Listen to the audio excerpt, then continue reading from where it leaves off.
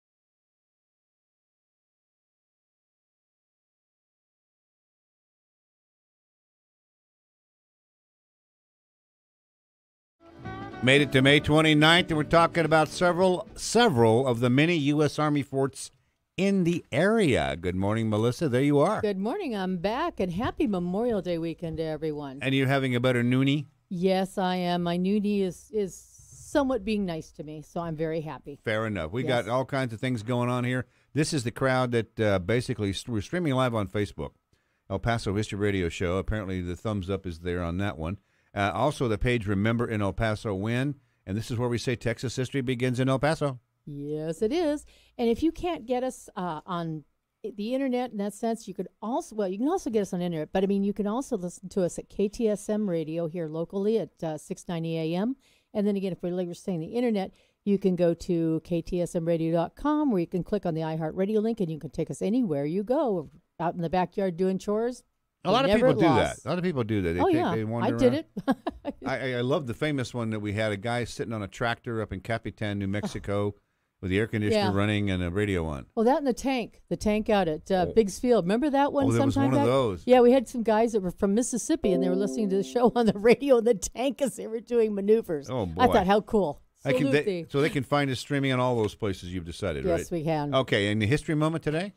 Yes, we do. We have one. It's kind of an interesting story about the Apaches and the Villallistas during the Mexican Revolution. The revolution doesn't quit. No, it keeps on giving. I mean, it wrapped up a lot of people. Bizarre things going on. All right, we've got some interesting history of our own to talk about today with a young fellow by the name of John Hamilton. John, good morning. Good morning to you, sir. Good morning, Melissa. Hello, John. Welcome here, El Paso. Dude. Welcome here, dude. Hey, you're. I call you a military historian because kind of that's what you are. I decided that would be a good thing to call you. But the thing is, there's so many things to talk about in the military, the history here. One of the biggies was all the forts. I mean, Fort Bliss is obvious. We have that, and we had it in 5 locations. But also, we figured, what do you think, maybe like 30-some-odd forts around the area here, give or take? Oh, at least that many. In Texas and New Mexico, oh, yes. And went to Arizona, Fort Huachuca. Yes. And so the forts were everywhere. Today, we're going to take on like 4 of them, maybe 5 of them. And thoroughly discuss them. And so if we missed your fort, that's tough. I mean, we didn't do it on purpose. But John picked them out. And I said, hey, John, let's do the forts around here. So we've done that. But what was and when was the frontier fort system? What was it and when was it around? Well, that's a good question. You know, way back in August of 1846, during the Mexican-American War, General Stephen Watts Kearny came through from Fort Leavenworth, went across to Santa Fe and then to California with the Donovan expedition breaking off and coming south to El Paso. Well, Kearny got to Las Vegas, New Mexico in August of 1846, gathered all the fair citizens of the town together and said, folks, you're now under the protection of the United States of America. So where before you were preyed upon by Indians and by local Mexican bandits, now we will protect you. So by saying that, and saying that elsewhere as well, he sort of committed the United States to providing protection to them once that part of the country became part of the good old U.S. of A. Was it a territory at that moment? Not at that moment. It was Mexican territory at that moment. And he was claiming it for him and his buddies in Washington. That's right. And the Treaty of Guadalupe Hidalgo in 1848 pretty much took this huge swath of territory between Texas and all the way out to California and made it part of the United States. Well, after the war, of course, the United States had to scramble to show the flag out here. So that's a war with Mexico. They won this, and now they own all this Texas stuff. And what's interesting is Army strength during the Mexican-American War was about 47,000 soldiers. And in less than a year after the war ended, that dropped to a little over 10,000. Wow. So you think about this. They had to put troops out here in this territory, and they only had 10,000 of them. And by comparison, if you look at the strength of Fort Bliss right now, it's about 36,000 soldiers. Oh my gosh, yeah. So, and that's Fort Bliss alone. Yeah. So, they could put troops out here. They needed to show the flag. They needed to conduct scouts, escort wagon and mail trains, improve roads,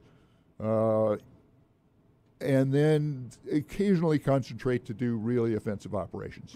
As an average, and I don't know if you could have had an average back then, but más o menos, how many people do you think that were at each fort? Oh, that's a good question. Yeah, I mean, I can imagine some more than others. Fort Bliss had its fluctuations. Fort Bliss, when it was established as the post opposite El Paso in 1849, when Jefferson Van Horn got here, his strength was about 250 soldiers. Wow, that was a lot. And that's a big number of soldiers. Of course, the post didn't last that long. It was closed in 1851, and the troops were moved up to Fort Millard Fillmore outside of Mesilla. And why was that?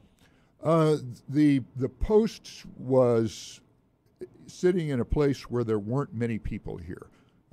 Most of the people were across the river in what was El Paso del Norte, which is now Ciudad Juarez. So the people were up around Mesilla.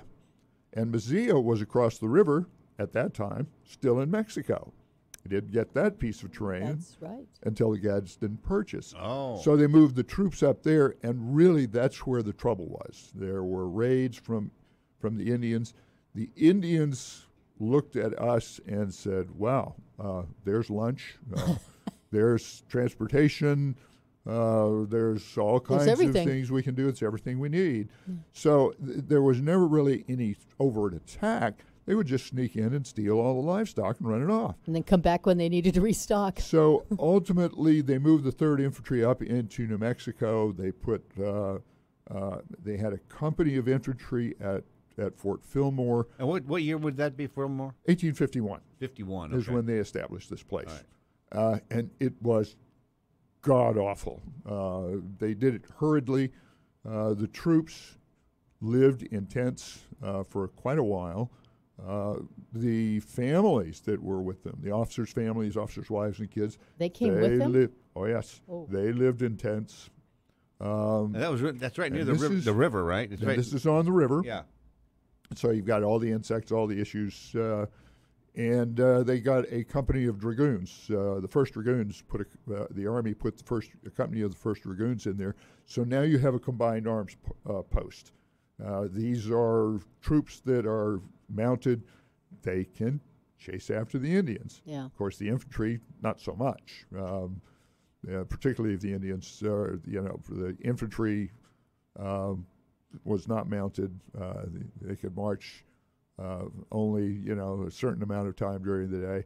And this is pretty rough living. And they were at the tail end of the supply train. Oh, most of the supplies were coming now from Fort Leavenworth, Kansas, across through New Mexico and down the. So what was left? What was left got maybe near the. That's right. Yeah. So everybody up the tape took what they needed, and in fact you would get a ration of candles and soap.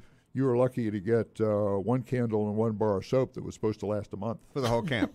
Yeah, for a while it's per person, but still, it's not much. Now, Fort Fillmore is currently in ruins and part of a pecan grove. There's hardly anything there. There is the evidence of the floor of one of the buildings. So we got some pictures of that stuff. There. Let's see what we got here. There are some flags. There's a flagpole. There's some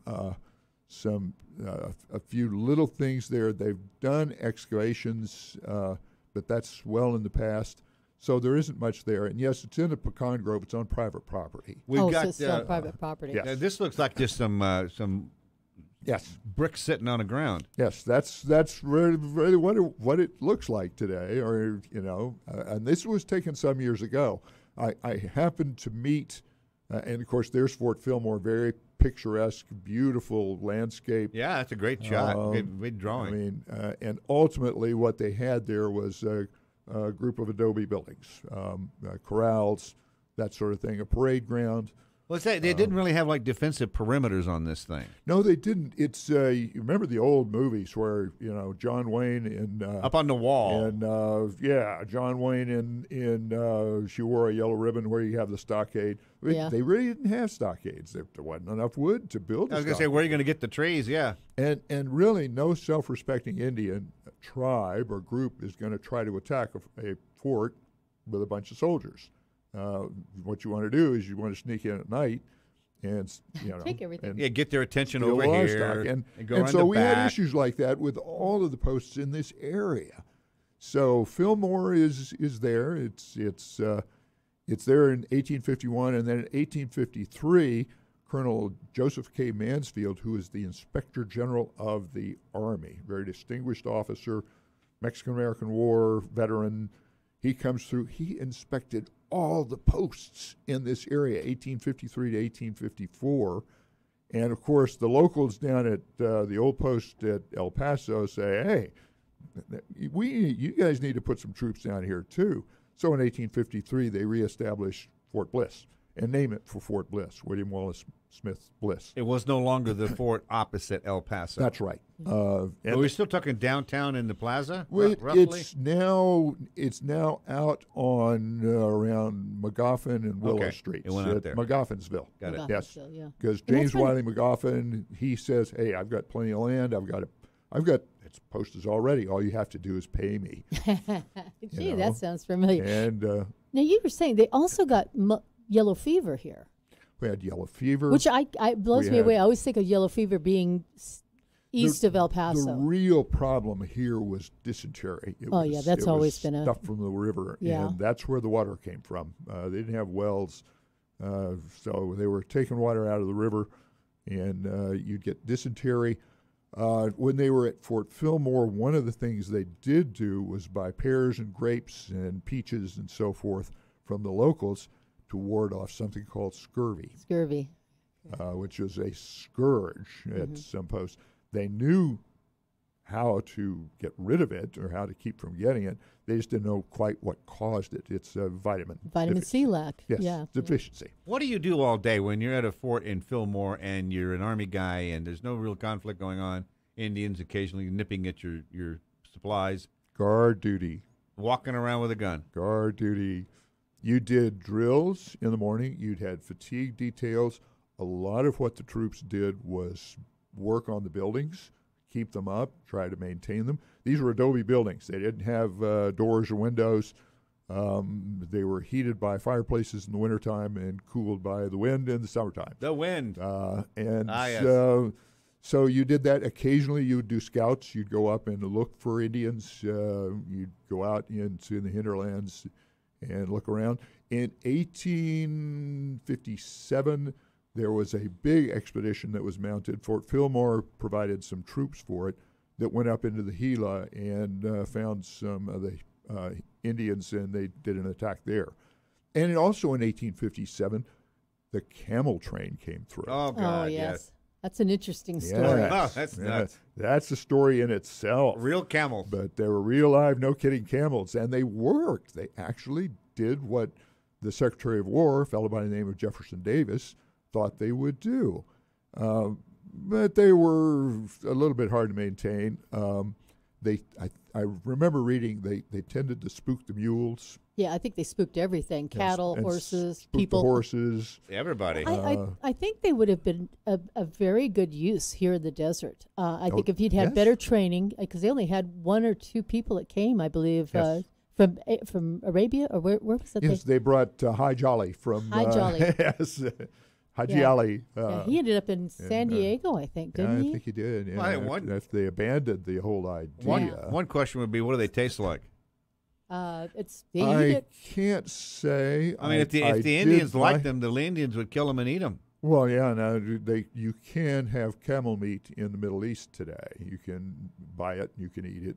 I remember we had camels in and around our posts when I was stationed with the peacekeeping force in Sinai in For real? 1983. Oh, Yeah. my. Oh, yes. This guy In talking Saigon? here. Yes. This guy talking is John In Saigon? Hamilton, our Yes. military I was historian. 6 months in Sinai. And he was 6 months in Sinai, but he's right here, right Sinai. now. I thought it said Saigon. I was like, No. Saigon. And we're going to take a break any second now. Oh, we Can shall. you imagine doing that? You got It's people too looking. interesting. Too interesting. It is. People looking at you on Facebook already, right? Hello, everyone. Oh yeah, Haribut's on there. Haribut's there. You know, you put up that thing where you can vote for the best radio. Oh yeah, just He said he couldn't vote. Why couldn't he? because I'm not quite sure on that, but Yeah, he I can think vote. you have to. I'm trying to remember if you have to register your name and address. So I think they only want people. Oh, But well, it's whatever. like, hey, if you're seeing us outside of the area. We'll register and vote for him. Yeah, so we had a lot of people that responded. So we'll see. I've Who done knows? this a couple of times. We've never. Well, this radio show's I've been doing this for 20 plus years. You've been here a decade and change, and almost it'll be a decade this year. Yeah. that you've been here. So I mean, we've been around a bit. So vote for whatever you want to do. I don't care. Anyway, Make us feel good. taking a break. You look at the comments there on Facebook. You'll also take a phone call. Let's put the number out one time and see what happens. We need to bother them with that. It's 915-544-5876 or 915-544 KTSM. You did it. Monterey Asset Management in our Facebook streaming of the El Paso History Radio Show, which airs live on KTSM AM 690 in El Paso, Texas, and live right here now on our El Paso History Radio Show page on Facebook.com. Visit Mission Del Rey Southwest for a huge selection of El Paso souvenirs and gifts. Mission Del Rey features El Paso saddle blanket products and thousands of Southwest, Western, Native American, and Mexico items for gifts and decor. Bring your friends and mention you heard us on the radio for a store-wide discount. Mission Del Rey Southwest, 1421 Lee Trevino. Enter on Pelicano. Go to missiondelrey.com or call 915-440-2140 for Mission Del Rey Southwest. This radio show is now streaming on the Facebook page Remember in El Paso When, run by Barbara Given Bainey. We still archive the audio of these radio shows on ephistory.com, and you can go there online and find our radio shows for the last several years. Go to ephistory.com and access the El Paso History Radio Show archives for every Saturday radio show back to early 2016. Many retired El Paso area homeowners don't know where to begin when it comes to downsizing and selling their home. Patrick Tuttle and his Legacy Home Team follow a proven process to help retired homeowners sell faster and for more money. Call Patrick Tuttle at 915-588-1850 today and get your home sold faster and for more money. That's Patrick Tuttle at 915-588-1850. Call him today.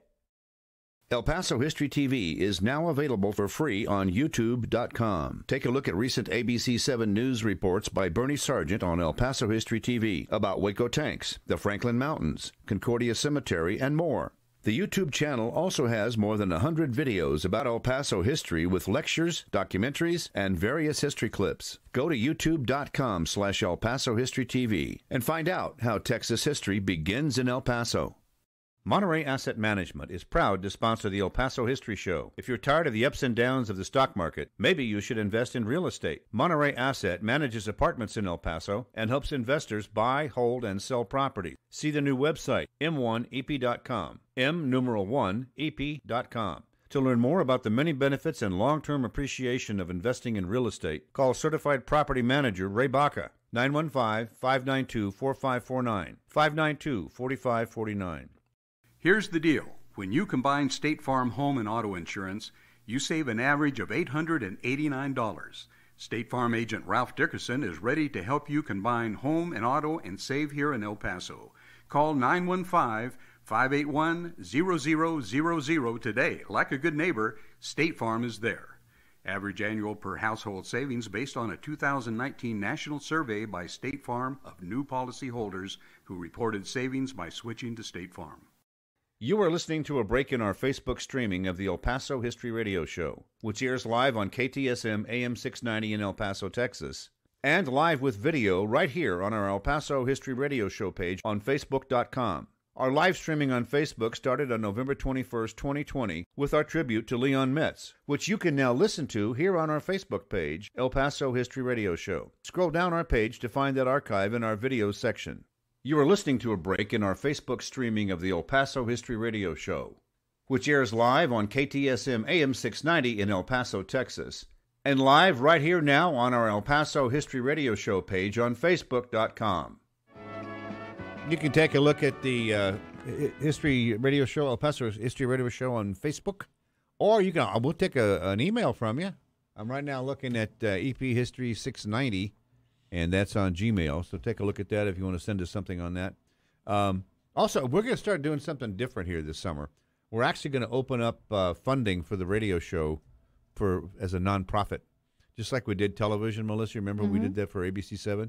We're going to do that for the radio show as well. So if you think what we're doing is interesting and you have too much money, give me an email on that thing. We'll talk about it. Adopt me. APHistory690@gmail.com. But a lot of things going on. I'll let you know about. That's just one of them.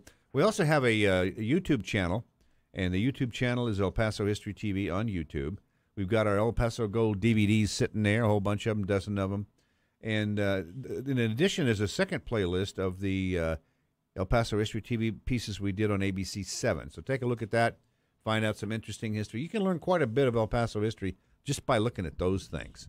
So it goes. What do you got? Okay, well, out at Concordia Cemetery, starting at 11 a.m. this morning, they will be honoring the forgotten heroes of all wars. Monday, right? Oh, excuse me. No, it's Monday. You're right. Thank you. I went right past that one. On Monday, May 31st, again, it's at 11 a.m., and it's going to be at the Buffalo Soldier Memorial Monument area in Concordia's Meditation Garden. And there's parking on the street or inside the cemetery at the Masonic area and at Yandell entrance. The Buffalo Soldier Memorial Gate, I've been gone 2 weeks. Buffalo Soldier Memorial Gate on Stevens and Yandell. You can enter that way also. And donations are accepted for the Veterans Headstone Replacement Project we've got going on there. Shade chairs and water will be available. And it's sponsored by Concordia Heritage Association and the 82nd Airborne Veterans Group.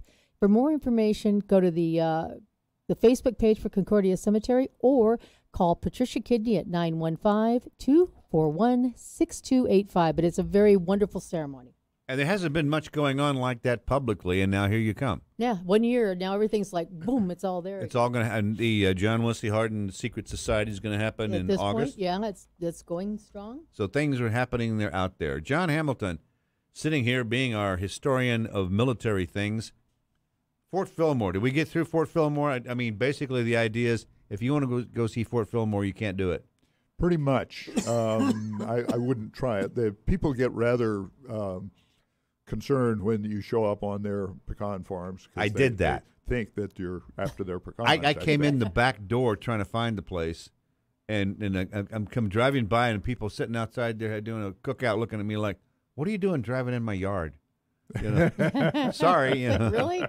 I'm not supposed to be here, but anyway. Well, Fort Fillmore's real history is with the Civil War, with the onset of the Civil War and the essential surrendering of Texas to the Confederacy by General David Twiggs. Well, it's on a Camino Real, so they got the traffic all went by them all the time. Yes. And this area, this stretch of land, was coveted by the Confederacy because the dream was you would establish this railroad that would go across Texas, across the southern part of the United States to California, to the gold fields. And, of course, there were the gold fields in Colorado as well.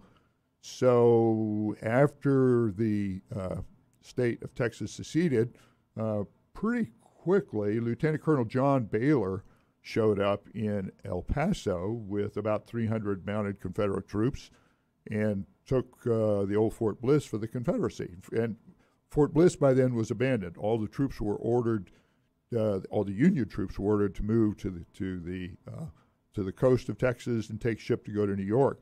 They got as far as about San Antonio, and General Earl Van Dorn showed up and took them all prisoner and interned them all as prisoners of war. And the Baylor you mentioned, is that the guy with the university in later years? No, this is a different Baylor. John Baylor was a firebrand. He was a Texas patriot. He was an Indian fighter. He was ruthless. He was rip-roaring. When you see a picture of him these days, you look at him, the stern look in his agate eyes, and you know this guy means business. He spits bullets. So as soon as he got to Fort Bliss, there was no one there. He took command of the post and then immediately moved on the troops that were known to be at Fort Fillmore. And there were about 700 troops there by then. There were about 8 companies of the 7th Infantry and 3 companies of the Regiment of Mounted Riflemen. But in the 1860s, where was Fort Bliss? Fort Bliss in the 1860s was still at McGoffinsville. Okay. Yes, that's where it was. So that's why he took that over, and that had no walls or barricades. No. James Wiley McGoffin owned the train, and James Wiley McGoffin was a Confederate Southern sympathizer. Oh, that's right. Don't think he had slaves. Simeon Hart did. Yeah. But they were all Confederate commissioners, and that was to their detriment later on. But they turned over the post to Baylor and his soldiers. Baylor attempted, he wanted to take Fort Fillmore, so he moved on Mazia and occupied Mazia and ran up the Confederate flag. Now you got Confederate troops in a Union territory. Uh-oh. So you've got Major Isaac Lind, who is commanding the troops at Fort Fillmore, makes a sort of a feeble attempt to attack Mazia, but the Confederates were too well dug in. So Lind decides that he's going to withdraw to Fort Stanton, which we will talk about later. Aha. But he gets as far as San Augustine Springs, which historians think that was probably about where the Cox Ranch is today. And over the mountain on the east side. And this is July of 1861. Yeah, you're talking hot. So it's hot. It's uncomfortable. The troops are weary. There are a couple of stories that some of the troops raided the settlers and filled up their canteens with rot gut whiskey rather than water. Lovely. So Lind was overtaken by 300 Confederates. Lind had around 600, 700 troops, and Lind surrenders without a fight. The troops are all moved back to Fort Fillmore. They're all paroled, which they could do. You would parole soldiers. You didn't have, How are you going to keep prisoners? They didn't have any way to keep you prisoners. took their weapons and said, now I don't have to feed you because you're on your own. And that's your problem. And we really don't know what happened to those weapons because they had dozens of them. But so that's the history of the area for Civil War. Okay. Taking a break here. John Hamilton is the man talking about the history of the military here. Melissa Sargent is sitting here doing something important. Oh, playing with Facebook. How's it going? It's going good. Let's see. Oh, Harry Kirk says hello. He's on the east side, it says. Hebert's there. Daniel guy Lehman from Tucson. Yeah, we got him checking in. Margie from Northeast. That's Salem, so far North away Carolina. over the mountain. Pardon? Salem, North Carolina. That's Hebert. Linda Goggin, I think she's working today. She's a police officer. What else you got, Andrew? Oh, yeah. Jamie's on there. I missed Jamie. Sorry, Jamie. People everywhere. All right. Yeah. And that voice in the hallway, that's Andrew J. Polk. Yes. Thank you kindly for running the machines there today and getting us on the air and Facebook and everything. And he is Monday through Friday the talk show host of Talk El Paso. So that's 4 to 5 p.m. every weekday. Taking a break here, and he's got a bell. Look out. Taking a break here. Andrew, hit the button. Back in a moment. Here's the deal. When you combine State Farm home and auto insurance, you are listening to a break in our Facebook streaming of the El Paso History Radio Show, which airs live on KTSM AM 690 in El Paso, Texas, and live right here now on our El Paso History Radio Show page on Facebook.com. Visit Mission Del Rey Southwest for a huge selection of El Paso souvenirs and gifts. Mission Del Rey features El Paso saddle blanket products and thousands of Southwest, Western, Native American, and Mexico items for gifts and decor. Bring your friends and mention you heard us on the radio for a store-wide discount. Mission Del Rey Southwest, 1421 Lee Trevino. Enter on Pelicano. Go to missiondelrey.com or call 915-440-2140 for Mission Del Rey Southwest.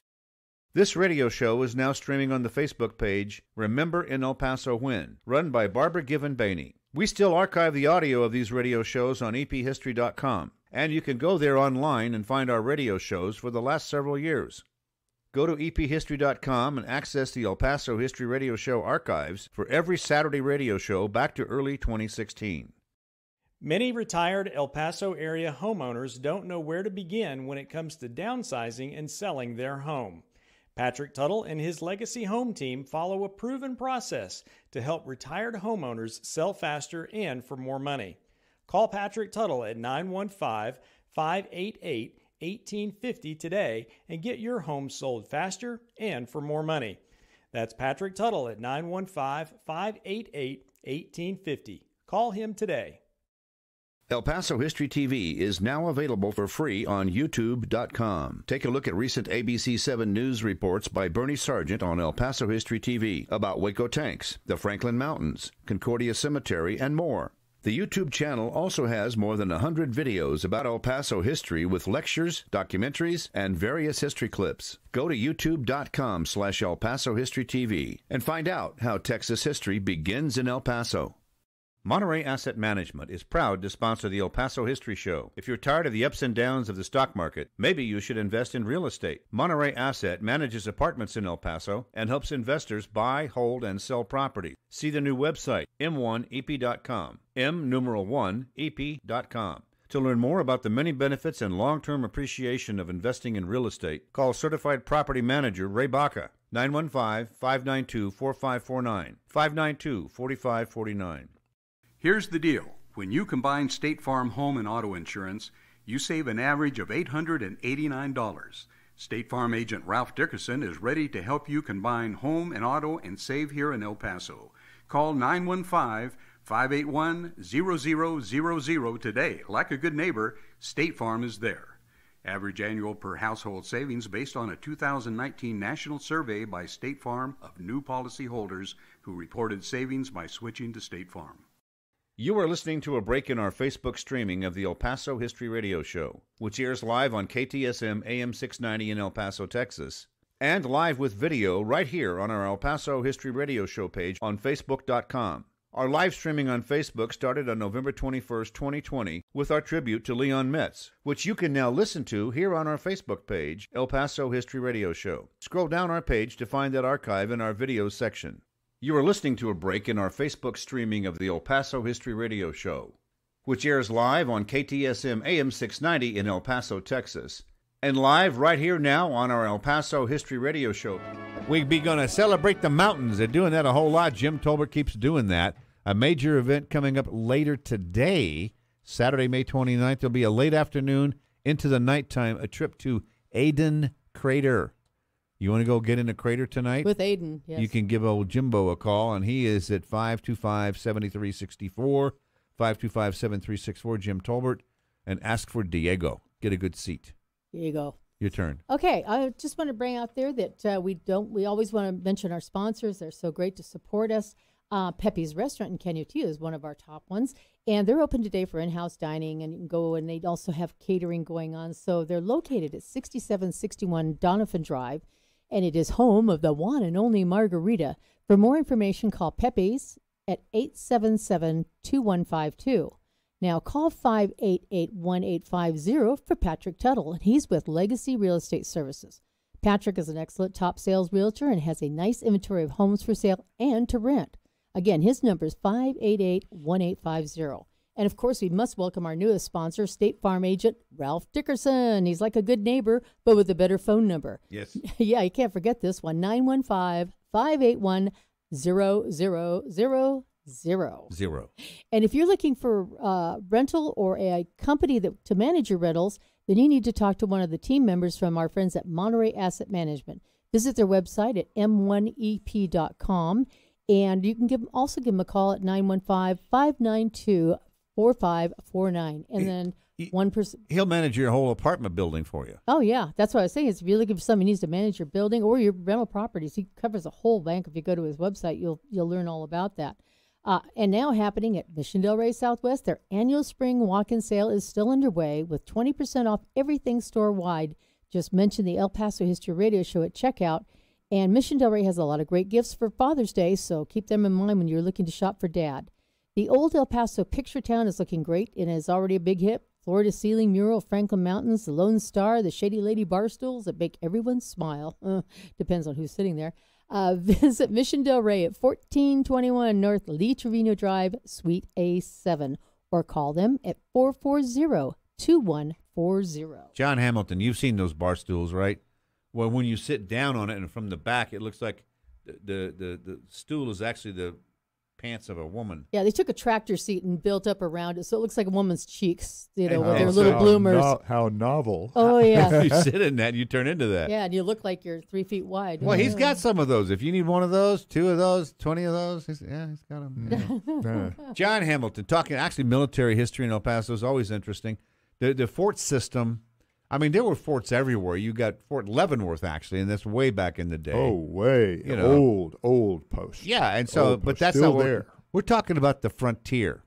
And the frontier would have been anything Washington couldn't pronounce or couldn't see.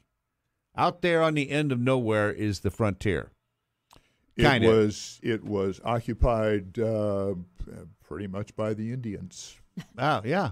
Which was the problem. And so the white man wanted to go through there, and so he brought some soldiers to make sure he could get through there. Absolutely. And when they discovered gold at Sutter's Fort in 1848, then get out of my way. This became one of the routes to get to the Promised Land, where the gold was. And this was an all-weather route, even though you had to walk a lot of it. Yeah, it was pretty rough going. Oh, God. Yes. Can you imagine trying to get through El Paso on foot or a wagon? I mean, I've been out there at the other end of behind Waco Tanks and where the old wagon trails used to go up into those hills. Bernie and I went out there one day with a camera. They actually had a wagon train going through there, so we shot it. And what? Yes. Wow. Oh, and it was nuts. And that was a reenactment. And you had a whole bunch of kids, middle school kids that they got put on the wagons, and they actually walked a lot of that. Yes, so they did. We get to hear about all that stuff. The 3rd Infantry that came from Camp Salado at San Antonio in 1849 walked from there to El Paso. Oh, yeah. They were infantry. They marched. Well, yeah, I mean, that's what they were doing. I mean, people up and down the Camino Real, they walked. People have asked me, well, yeah, they rode in wagons or on horses. Well, there was No. They didn't. They were infantry. They walked. There was a small unit that was mounted on mules, but for the most part, they walked. And the wagons were pulled either by mules or by oxen. I can't even imagine. What those guys eat? I mean, they brought food with them in a little package of some kind? Rations at the time included flour, that's just flour, sugar, salt, vinegar. You had to sit there and make that into something? Salt, hardtack. Yes. Hardtack. You had hardtack, hard bread, hardtack. Yeah. You had salt pork, bacon. So you would get a ration of that. You would put that in your ration can. And then you would stop and fire up something, and you'd cook your bacon, and maybe you'd mix in a little bit of flour to form a little bit of slush with the grease, and you would eat that. Oh, am I not hungry now? Yes. No. And you would get a ration of coffee. These were usually green coffee beans, the whole bean, that you would have to then roast in your pan, and then you'd stick them in a sock and bang them against a rock to crush it. And then you'd make your coffee out of your sock. Yes, little extra minerals in there, perhaps with some of the rock breaking off. Well, you have your left-footed coffee and your right-footed coffee. Well, I just want to know, was it a clean or a dirty sock? Depends or did on it the start day. out dirty and end up clean? It was cleaner when you had the coffee done. You washed your socks. Yeah, if did you your had laundry? a place to In coffee. Wash it. Yes. In coffee. Well, it's boiling. So Army life, I wouldn't think Army life would have been a whole lot of fun back in that day. It was a rough life, a terrifically rough life. You would be recruited pretty much in the East or the Midwest. You might go to Jefferson Barracks, Missouri, or another post there and get a short stint of training, how to march. You get your issue of clothing, and then they would put you in a train or in a formation, and as recruits, they would march you out here. and you would get your training then at the post where you finally landed. And for the most part, these were 1 or 2 company posts. So if you were, say, in the 3rd Infantry, 8th Infantry, you might spend your whole enlistment at that post with your company and never see the rest of the regiment. Oh, ever. God. So, talk about Fort Quitman for a minute. I mean, that's on your list here. We don't have a lot of pictures, but we have something here. There aren't a lot of pictures of Fort Quitman. But we do have like a map of the area, don't we? There is a map, a layout of the post. Andrew, you got Fort Quitman somewhere in there? Okay, there it is. So Quitman is really known for being, at the time, the worst post in the entire United States Army. Oh, okay. Now, Quitman was established in 1858, so this is some time before the Civil War, not too long before the Civil War. After Fort Bliss was pretty well established, this is still McGoffinsville time. Fort Fillmore is there, but it was named for Major General John Quitman. He served with General Zachary Taylor in the Mexican-American War. He was subsequently elected as governor of Mississippi and an ardent Southerner. Zachary Taylor named a lot of forts, didn't he? Fort Bliss, that was his... Well, Zachary Taylor was president of the United States Yeah. Until he died. Just to deviate a little, he spent some time, he's only been president for several months. He sat in the broiling sun listening to a very, very long speech from a senator, and then he tried to cool off by eating cucumbers and washing it down with iced milk. Which gave him a bad case of gastroenteritis, which he probably would have recovered from quite nicely. But of course, he was the president, and they had to... No downtime. Well, they had to loose the doctors on him. So they bled him. They killed him. They bled him. They fed him calomel. They fed him Can you imagine? other things. And that's essentially, he succumbed. And so that's when Millard Fillmore became the president. Yeah. And then he got the fort. So he got the fort named for him. There you Yes. Yes. All right, we have a question coming in by phone. Are you ready for that? I am prepared. A John Hamilton question by phone from Raul. Hey, how's it going, Raul? Good, guys. How about you all? Fine. We're surviving. What's up? Yeah. I wanted to know what happened, what kind of transition took place when Texas joined the Confederacy, and Fort Bliss, I guess, was taken over by the Confederates, I would imagine. Just another point, I heard on a show the other day, a radio show, that one of the major reasons that Texas broke away from Mexico is because Mexico had outlawed slavery, and there were slavers here in Texas, so that the slavery issue was a big issue with the Texans, in addition to them wanting to run their own show. So thank you for the show. Thank you. All right. John, any thoughts? Okay. First question was Texas. Yes, Texas was it was a province of Mexico. It was the people that came in from the United States. A lot of them did bring in their slaves, particularly in East Texas where they could raise crops. I mean, that's what slavery did. It worked the farms, basically yeah. sustained the farms. Yep. So yes, the Mexican government outlawed slavery. That was one of the things that drove the Texans to revolt. Plus, you are correct. The Texans were a feisty bunch. They wanted to run their own show, and they did not like being brought to heel by the Mexican government, particularly when Texas was combined with Coahuila, with the state of Coahuila. For a while, it was Texas and Coahuila. So that precipitated the revolt. Then in 1861, Texas was essentially it became a part of the Union in 1845. It was a slave state, and Texas had a lot of Southern sympathizers. And, of course, the Texas government decided that they wanted to secede, and they passed the Articles of Secession. And then the commander of the Department of Texas, General David Twiggs, General Twiggs was commander in the Mexican-American War. General Twiggs said, right, I'm going to turn over everything in Texas that belongs to the Union Army to the Confederacy and walk away. So the troops then, the Union troops are sitting here saying, what do we do now? Hold that thought. After the break, you'll have to answer the question, sure. What did the troops do? Yeah, let me think. Andrew, you ready for another break here? We got to do it right now. Taking a break, back in a moment.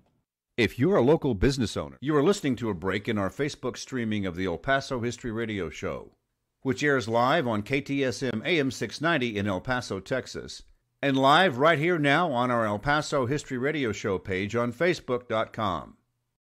Visit Mission Del Rey Southwest for a huge selection of El Paso souvenirs and gifts. Mission Del Rey features El Paso saddle blanket products and thousands of Southwest, Western, Native American, and Mexico items for gifts and decor. Bring your friends and mention you heard us on the radio for a store-wide discount. Mission Del Rey Southwest, 1421 Lee Trevino. Enter on Pelicano. Go to missiondelrey.com or call 915-440-2140 for Mission Del Rey Southwest. This radio show is now streaming on the Facebook page, Remember in El Paso When, run by Barbara Given-Baney. We still archive the audio of these radio shows on ephistory.com, and you can go there online and find our radio shows for the last several years. Go to ephistory.com and access the El Paso History Radio Show archives for every Saturday radio show back to early 2016. Many retired El Paso area homeowners don't know where to begin when it comes to downsizing and selling their home. Patrick Tuttle and his Legacy Home team follow a proven process to help retired homeowners sell faster and for more money. Call Patrick Tuttle at 915-588-1850 today and get your home sold faster and for more money. That's Patrick Tuttle at 915-588-1850. Call him today. El Paso History TV is now available for free on YouTube.com. Take a look at recent ABC7 News reports by Bernie Sargent on El Paso History TV about Waco tanks, the Franklin Mountains, Concordia Cemetery, and more. The YouTube channel also has more than 100 videos about El Paso history with lectures, documentaries, and various history clips. Go to youtube.com/El Paso History TV and find out how Texas history begins in El Paso. Monterey Asset Management is proud to sponsor the El Paso History Show. If you're tired of the ups and downs of the stock market, maybe you should invest in real estate. Monterey Asset manages apartments in El Paso and helps investors buy, hold, and sell property. See the new website, m1ep.com, m1ep.com. To learn more about the many benefits and long-term appreciation of investing in real estate, call Certified Property Manager Ray Baca, 915-592-4549, 592-4549. Here's the deal. When you combine State Farm home and auto insurance, you save an average of $889.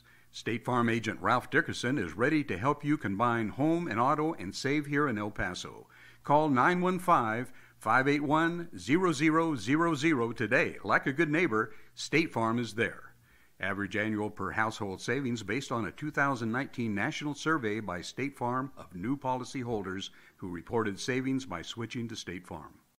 You are listening to a break in our Facebook streaming of the El Paso History Radio Show, which airs live on KTSM AM 690 in El Paso, Texas, and live with video right here on our El Paso History Radio Show page on Facebook.com. Our live streaming on Facebook started on November 21st, 2020, with our tribute to Leon Metz, which you can now listen to here on our Facebook page, El Paso History Radio Show. Scroll down our page to find that archive in our videos section.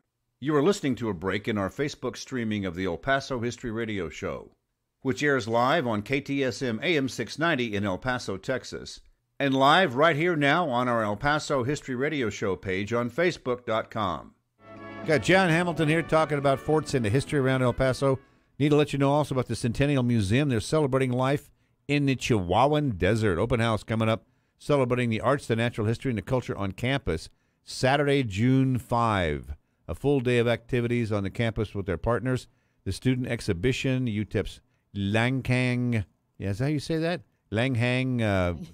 It's an old church. No, it's not really. It's a Tibetan monastery thing. And public art there, right there in the middle of the campus. So check that out. Get a hold of their website, and that's for the Centennial Museum. Oh, I wanted to share real quick before we go, and I've got one other thing to talk about. But this is a note for John from John Berman. Great show. Professor Hamilton is amazing, and it would have made more sense if the plaza had been named Plaza de los Camelos. Camelo. No? LOL. So he just thought that was really, but he's really enjoying the show today. And let's see. Oh, can't forget. We got to mention that talking about museums, you got the El Paso International Airport, the City of El Paso Museums and Cultural Affairs Department, and the El Paso Museum of Archaeology. They're having a show with Wayne Suggs. They just opened the exhibit, and it's ongoing now, I think, through the summer. And it's going to be showcasing his photography. If you've ever seen his pictures, he's a wonderful photographer. And they're also got artifacts from the Ancient Cultural Crossroads Collection. It's located in the El Paso International Airport gallery space just off the main lobby across from the Plaza News and Gift Store. Yeah, get out there and take a look at it. It should be a very, very good show. Also, Barbara Given-Baney's checking in on our page because she's very helpful to everything we're doing. She well, is. John, we got about 2 minutes in this hour. We're going to keep you up until noon talking about forts. We're not talking about all the forts. We're talking about some specific forts. And we've covered Fillmore, and I think it's now time show. And we talked a bit about Lenoria and McGoffinsville and that. But should we start heading toward Fort Stanton? Well, we didn't finish off the question from last break. What happened to the soldiers? That's right. What happened when Texas went Confederate? All of the soldiers in Texas that were Union soldiers were directed to move to the coast and take ship, and they would be taken to New York. Oh, you mean to the Gulf Coast? Yes. They would move to the Gulf Coast. Indianola, Corpus Christi. They would take ship and they would be moved. All of the soldiers here at Fort Bliss, at McGoffinsville, they were 8th Infantry. Also the troops at Fort Quitman and Fort Davis, they assembled to march to the coast and were captured by General Earl Van Dorn of the Confederate Army. And they spent more than a year as prisoners of war before they were paroled. And this is interesting. There were troops at Fort Quitman. Fort Quitman, of course, being down on the Rio Grande, it's about 80 miles south of El Paso. It was really set up to provide quarters for 2 companies of troops and 10 officers. But it was a pretty awful place. Yeah. The river provided their water to them. And at the time, there was only one officer at Fort Quitman. His name was First Lieutenant Zenas Bliss, no relation to William Wallace Smith Bliss. And Bliss commanded the post as the sole officer in 1861, and he said the only time he issued orders, the only time he talked to another human being was when he issued orders to his troops. Oh, my gosh. So it's this really hugely isolated place. Bliss was told, pack up your stuff and move to Eagle Springs and then to Fort Davis. So he packed up, he moved to Eagle Springs where there was a camp and received a message that said, you need to turn over all of your stuff to the Confederate Commissioner James McGoffin and wait at the post until Major Reeve and the rest of the 8th Infantry arrive from Fort Bliss. Well, now here he sits at Eagle Springs, realizing, there's $40,000 worth of stuff there, and there's nobody there guarding it. So he raced back and got there and was relieved to find that the post was intact and he was able to turn it over. Okay. And that then was good. John Hamilton. We're going to pick up more discussion about the forts around El Paso after the news. Thank you all for joining us. See you then. You are listening to a break in our Facebook streaming of the El Paso History Radio Show, which airs live on KTSM AM 690 in El Paso, Texas, and live right here now on our El Paso History Radio Show page on Facebook.com. Visit Mission Del Rey Southwest for a huge selection of El Paso souvenirs and gifts. Mission Del Rey features El Paso saddle blanket products and thousands of Southwest, Western, Native American, and Mexico items for gifts and decor. Bring your friends and mention you heard us on the radio for a store-wide discount. Mission Del Rey Southwest, 1421 Lee Trevino. Enter on Pelicano. Go to missiondelrey.com or call 915-440-2140 for Mission Del Rey Southwest.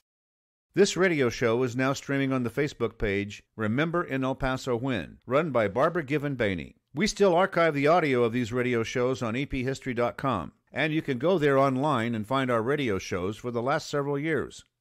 Go to ephistory.com and access the El Paso History Radio Show archives for every Saturday radio show back to early 2016. Many retired El Paso area homeowners don't know where to begin when it comes to downsizing and selling their home. Patrick Tuttle and his Legacy Home team follow a proven process to help retired homeowners sell faster and for more money. Call Patrick Tuttle at 915-588-1850 today and get your home sold faster and for more money. That's Patrick Tuttle at 915-588-1850. Call him today. El Paso History TV is now available for free on YouTube.com. Take a look at recent ABC 7 news reports by Bernie Sargent on El Paso History TV about Waco tanks, the Franklin Mountains, Concordia Cemetery, and more. The YouTube channel also has more than 100 videos about El Paso history with lectures, documentaries, and various history clips. Go to youtube.com/El Paso History TV and find out how Texas history begins in El Paso. Monterey Asset Management is proud to sponsor the El Paso History Show. If you're tired of the ups and downs of the stock market, maybe you should invest in real estate. Monterey Asset manages apartments in El Paso and helps investors buy, hold, and sell property. See the new website, m1ep.com, m1ep.com. To learn more about the many benefits and long-term appreciation of investing in real estate, call Certified Property Manager Ray Baca, 915-592-4549, 592-4549. Here's the deal. When you combine State Farm home and auto insurance, you save an average of $889. State Farm agent Ralph Dickerson is ready to help you combine home and auto and save here in El Paso. Call 915-581-0000 today. Like a good neighbor, State Farm is there. Average annual per household savings based on a 2019 national survey by State Farm of new policyholders who reported savings by switching to State Farm. You are listening to a break in our Facebook streaming of the El Paso History Radio Show, which airs live on KTSM AM 690 in El Paso, Texas, and live with video right here on our El Paso History Radio Show page on Facebook.com. Our live streaming on Facebook started on November 21st, 2020, with our tribute to Leon Metz, which you can now listen to here on our Facebook page, El Paso History Radio Show. Scroll down our page to find that archive in our videos section. You are listening to a break in our Facebook streaming of the El Paso History Radio Show, which airs live on KTSM AM 690 in El Paso, Texas, and live right here now on our El Paso History Radio Show page on Facebook.com.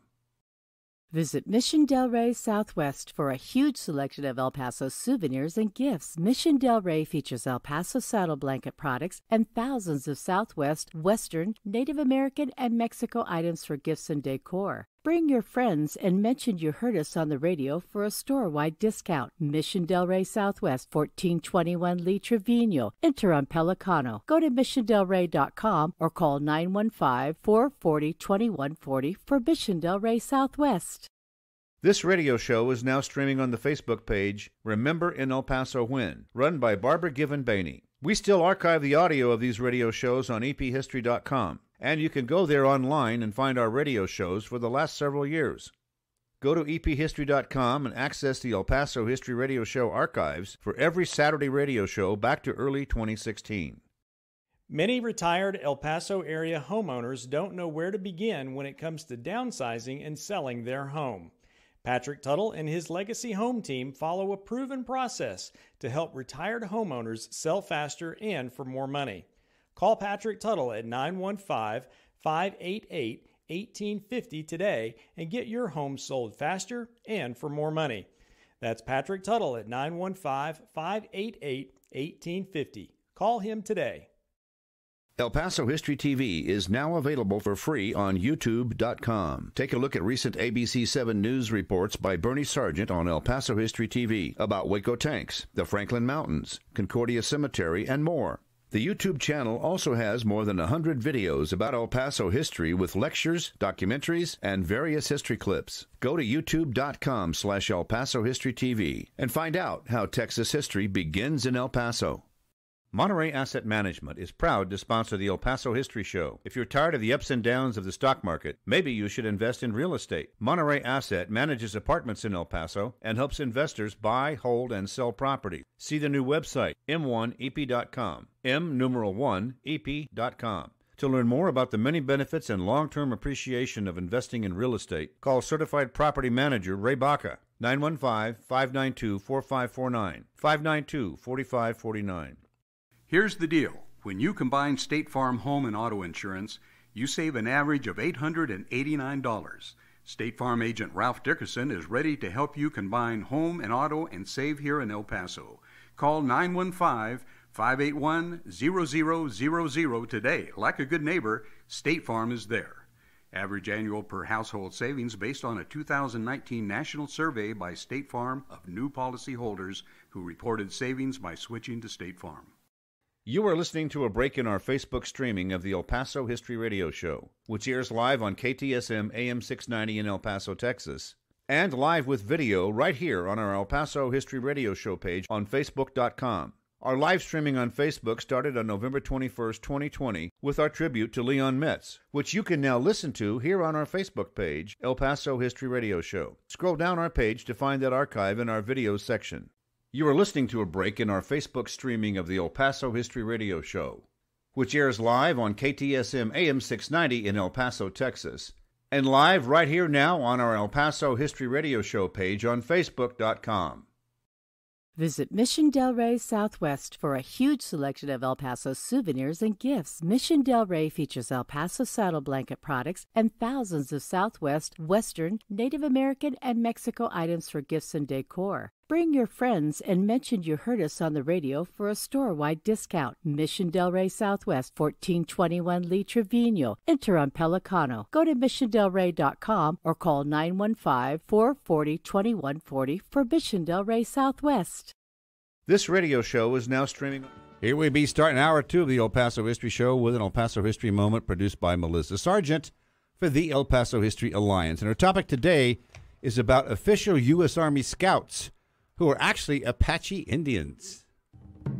One of the last battles for Apaches. Following the surrender of Geronimo, the military's need for Indian scouts diminished until Pancho Villa's raid on Columbus, New Mexico in 1916. Arriving in El Paso by train from Georgia, Major Robert L. Howes and the 11th Cavalry Regiment were assigned a detachment of 20 Apache scouts to help search for Pancho Villa. The Apache scouts were not trained or drilled to maneuver as the soldiers of the Army. Their operations were in accordance with the Apaches' natural habits of scouting and fighting. Leaving El Paso and marching south, the cavalrymen approached Ojos Azules, Mexico, just after daybreak. But Villista guards detected the advance of Howe's Apache scouts and alerted the bandit main body. Howes ordered a mounted charge, killing 61 bandits and dispersing the remainder into the hills with no American casualties. When the engagement ended, First Sergeant Chicken of the Apache Scouts exclaimed, "Huli, damn good fight." In 1947, Apache Scouts were officially deactivated from the U.S. Army. More history next week on El Paso History Moments. I'm Melissa Sargent for the El Paso History Alliance. What did that Indian say? It's a damn good fight. Damn good fight. Captain Chicken. But somebody asked Chicken. Me, yeah, Yes. Captain Chicken. Well, there's some interesting names these gentlemen had. But one thing was really interesting was somebody said, well, no, the Apaches wouldn't have gone against the Mexicans. I said, oh, yes, they would. Oh, and they yeah, were asking yes. me why. I said, because until 1920s or 1930s, I can't remember exactly, there was still a bounty out for Apache scalps in Mexico. So, obviously, there was no love loss. No big deal there. Well, you do this for the History Alliance, basically. Yeah, they've got a Facebook page with more than 62,000 followers. And they have great historic pictures, historical information, historic preservation information. And the page is ministered by Max Grossman and Mark Stone. And then we have the premier Facebook page, Remember in El Paso Win, managed by Barbara Given-Baney. And this is a great Facebook page and is home to an amazing amount of historic pictures, stories, and so much more. Good old BGB herself is the chief bottle washer. Ken Sutherland, new guy there. Margaret Smith, Rick Duncan, Paul Louie, Ken Weiss, and Craig Hayes. Thank you guys, They do a great job. y'all, for doing what you do here. John Hamilton, do you have much information on Apache Scouts? I mean, they sort of did their own thing. They didn't do training well with the other guys. Yeah, they were organized as scouts. They were not exactly able to drill as soldiers, but they did. They had their own uniforms, their own. The Indian Scouts for the Army had their own uniforms, their own insignia. In fact, Special Forces today wears the crossed arrows, which was the insignia for the Indian Scouts. So that still exists in the Army today, that insignia, that heritage. That was a big deal back then, wasn't it? Oh, yeah. But yeah, they were very effective. And in fact, Geronimo was actually run to ground by Chiricahua scouts from his own tribe, who essentially knew where he'd be and knew what he'd be doing. And the tragedy was that General Nelson Miles, once he had captured Geronimo and his band and was ready to put him on trains for Florida, he turned to his Apache scouts who'd helped capture him and said, okay, you guys, drop your weapons. You get on the train, too. Oh, come on. Oh, no, yeah. After all of that. Yep. There was a lot of that with a lot of the Kiowas had some same issues along the same way, and some of the others. It's really, really a shame. Yeah. It's pretty ugly. Didn't keep a lot of word back then. No. You got to wonder Well, why. I don't know that Miles ever even gave his word Well. not to do that. Well, and yet it's interesting because the Native Americans are very strong in our military to this day. Oh, very and much. Have fought valiantly for this country, in spite of things that have happened in the past. Well, the Code Talkers in World War II. Code Talkers, best that was story a known. huge you know. event in Japanese theater. Yeah, and then also the scouts too. A lot of the native scouts, they carried some of those traditions to the military that you didn't look at them as being like they did in the Old West, but they used those scouting abilities when they were fighting the wars. Yep. All right, you want to move on to another fort now? Are you ready for another want fort? to talk about Fort Stanton. Did you want to talk about, want to go to Fort Stanton Well, we up had in the hills? an off-air question about Fort Selden. Are we going to get to any of that? We're not going to get to Selden today, but Selden is interesting too. You want to just brush on that a bit? Among other things, Selden was the home of a young 7-year-old by the name of Douglas MacArthur, who said in his memoirs that that's where he learned to ride and shoot, and didn't really learn to read and write before he rode and shot. That's just north of Las Cruces. It's at Radium Springs, major post. And it's interesting, too, because it was, of course, there to protect locals from the Indians. But for a while, when they were considering closing the Fort Bliss at Hart's Mill and then moving the post, one of the posts in the running for moving that post was Fort Selden. That's actually where the Camino Real takes off from the river. Yes. And goes up into the Jornada del Muerto. So once you're coming down south, you hit Fort Selden basically. Right. That's where the river is, and you just take that all the way down to El Paso. There are some ruins that are still there. There is a small museum there. It's worth a visit. Yeah. It's really interesting. It's neat. Place. All right, keep glancing off and go to. But we'll Stanton. talk about Fort Stanton up in the hills. It was established in 1855. We have a map of that, I believe, on the Rio Bonito, which was a mountain stream. It was named for a Captain Henry Stanton, who was with the 1st Dragoons. He was a West Point graduate. He was killed in a skirmish with Mescalero Apaches in February of 1855. Is this up near the airport, Ruidoso Airport somewhere over there? I've been up there. It's pretty close. It's not very far. The original post was pretty small. It was 2 adobe blockhouses. It had an adobe wall around it, and it was notable because it was so isolated up there in the hills. It was really established to control and oversee the Mescalero Apache tribe, and was the Indian agency headquarters for that until 1861. 1861, Civil War. Oh, yeah. This was the post that Major Lind and his gang from Fort Fillmore was trying to get to in 1861. And the Mescaleros were always a problem, but Fort Stanton was abandoned. The Confederates were there for a short while, but they abandoned the post, particularly when the Sibley expedition came through and they moved up into New Mexico. Can you find any reason why the Mescaleros were allowed to keep their mountain and turn it into a ski run and into a big resort? Because most Indians, like the ones you mentioned earlier, get on the train now that you've captured people for us, drop your weapons. How come they didn't do that to the Mescaleros? Well, that's sort of interesting because the Mescaleros, along with the Navajos, were rounded up by Colonel Christopher Carson, in 1862, 1863. And they were all moved to the Bosque Redondo, which is where? Which is over on the Pecos River. And it was, who was it? It was James Henry Carleton, the commanding general of the Union Volunteers from the California column, who essentially put them there to basically make them into farmers and change their lives and integrate them more into the white Mescaleros. society. Yes, and moved them off of their current. First of all, the Mescaleros and the Navajos did not like each other at all. Navajos didn't get along with a lot of people. And then one bright morning, it emerged that the Mescaleros had simply pulled up sticks and gone back up into the mountains. Oops, we're gone. So the Mescaleros went back in. They established their reservation there. And yeah, sure. Later on, they had the casino, the resort, all this stuff, and more power to them. But but back in the day when the white men were kicking the Indians off of the property, how did they get? You said they just snuck back in and stayed there. Yeah, pretty much. Oh, I think it would have been a lot of hassle trying to get them out of there. Yeah. Yeah. During the Civil War, there were other things that were sort of drawing attention elsewhere, so they really didn't make an effort to run them off of there. The Mescaleros were part of the problem. They joined forces with an Indian chief of the Mimbres Apaches called Victorio in 1879, 1880. Yes. And during the Victorio War, Fort Stanton played a part. There were 4 companies of the 9th Cavalry there under Captain Henry Carroll.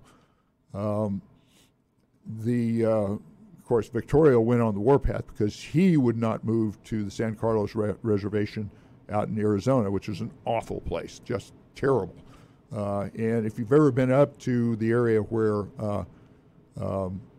Victorio and Ojo Caliente, where he and his tribe lived, that's a pretty nice place. Warm Springs. Warm Springs Apaches. My God, Black River up there. Yes. Yeah. So Victorio essentially just went out and started raiding settlements and farms and ranches and just went on the warpath. There really is a warm spring up there, by the way. Yes. Have you seen it? I have seen it. Yes. I've been up it, but it's been years since I've been. But there. it just a big hole in the ground. All of a sudden, this hot water comes out. Yeah. Oh, yeah, and it flows down the canyon and turns into neat stuff. Yes. So at one point, Victorio and his band were determined to be at Hembrillo Canyon, which is on White Sands, as you probably know. Victorio's Peak is there. That's right. And the commander of the 9th Cavalry, Colonel Edward Hatch, essentially assembled all of the 9th Cavalry troops he could and decided to converge on Hembrillo Canyon and catch them. Henry Carroll's troops left Stanton, crossed the White Sands, and arrived at the canyon before any of the other troops coming from the west did. He attempted to attack and subdue Victorio, and himself was essentially surrounded by an inferior force. Right. With repeating rifles, though. They did have some. And they had the high ground. The Indians had the high ground. And the Indians had the high ground. So Carroll gets wounded. A lot of his troopers get wounded. They can't get to water until the rest of the troopers show up. The 9th Cavalry, some of the 6th Cavalry from Arizona, and some White Mountain Apache Scouts, I think, were with them. And Victorio eludes them and moves south and crosses the border into Mexico. And he had women and children with him. Yeah. The whole tribe. Everybody. Yeah. These Well, they were had to. hard people. Oh, my God, Yeah. yes. Yes.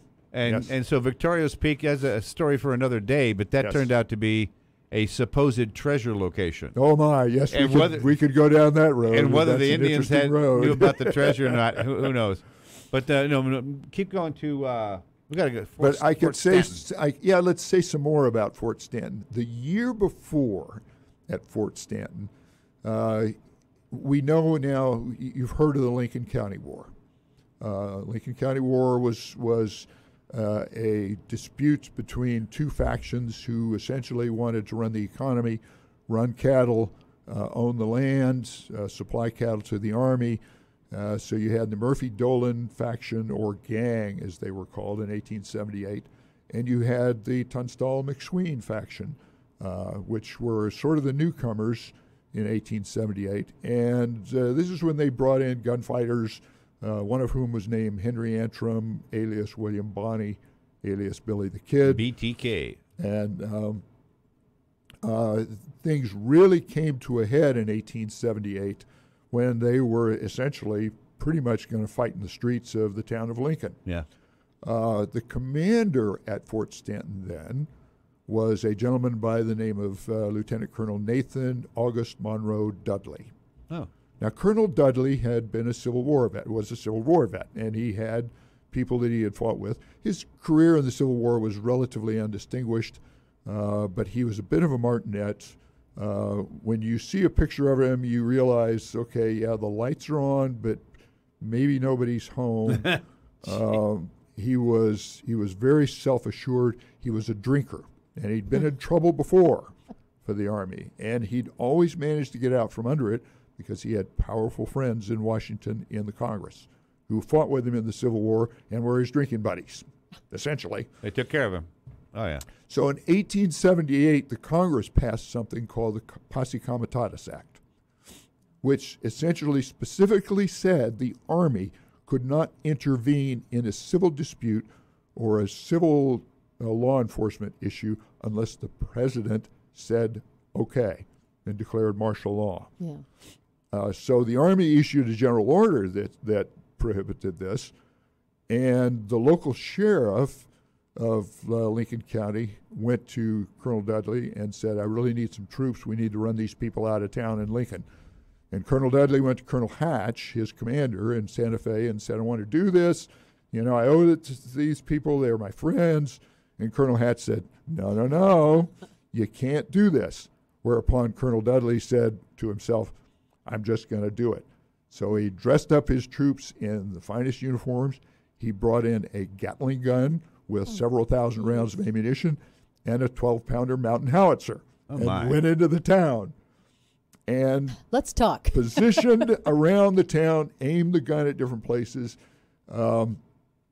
managed to get the justice of the peace, kind of bulldozed him into issuing warrants for the arrest of Tunstall and McSween and the Kid, and ultimately in this fracas, the house and the store of McSween was set afire, and when he tried to escape, he was shot down in the street and was dead, and that sort of brought some real opprobrium against the Army, who was involved in this mess. And was told not to. So and then did their own thing. Yeah. So Colonel Dudley got a court of inquiry from the Army, and he was tried in Mezia for intervening in this. He was acquitted in Mezia. He got out from under his court of inquiry, but the territorial governor, a gentleman by the name of Lew Wallace, Ben-Hur, said, don't think you want to keep him there in command at Fort Stanton, so move him. So the Army moved him to command Fort Cummings, which is out near Deming. That's not the end of the story. Is that the end of the story? That's pretty much the end of that story. In that case, we got to take a break. We'll take a break. I was waiting to get to the end of the story here. I think we end up at Deming, Fort of Deming. That was pretty much the middle of it. Had a lot going on around in the Old West days. Interesting stuff. It was not the end of the world, but you could see it from there. Yeah. It's next door. All right, taking a break here, coming back in a minute, talking more about the fort history around the El Paso area, a lot of it there. And you got some more Facebook things to talk about? Yeah, I've got a couple of questions for the doctor afterwards. The doctor, we promoted him. We're Dr. Hamilton. Doctor of Military Science. I'm not a doctor, but I play one on the radio. I know. On the radio, you stayed at a Holiday Inn. With all that going on, let's be back in a moment. Andrew, hit the button. Monterey Asset. You are listening to a break in our Facebook streaming of the El Paso History Radio Show, which airs live on KTSM AM 690 in El Paso, Texas, And live right here now on our El Paso History Radio Show page on Facebook.com.